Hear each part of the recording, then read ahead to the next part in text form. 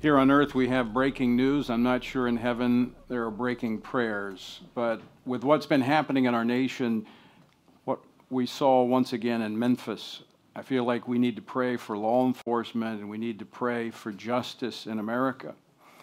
And to lead us in that prayer, I've asked another breaking news story, a young man, 19-year-old Jacob Kersey, who was a police officer in Georgia until, as a consequence of the law that was signed into effect here in Washington, D.C., the Disrespect for Marriage Act that Mr. Garlow made reference to earlier, this young man lost his job because he posted on his private Facebook page a biblical scripture regarding marriage and its reflection of how it reflects the relationship with Christ in the church.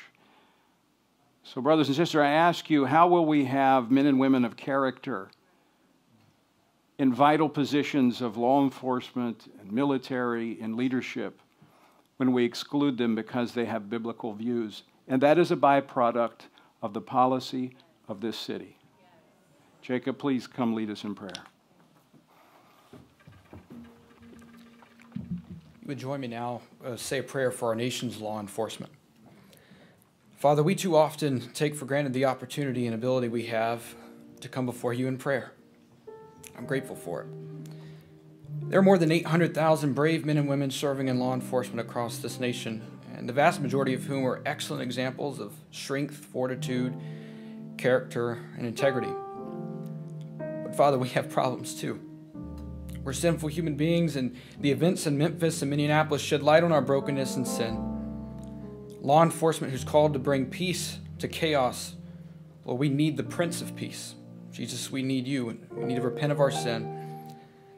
Father, I pray that you'd raise up a multitude of men and women in character in law enforcement who fear you, who treasure you, respect human life, have a good conscience and a strong code of conduct, and give them the courage to do what is right even when it isn't the easy thing. And help them remember the words you spoke to Joshua.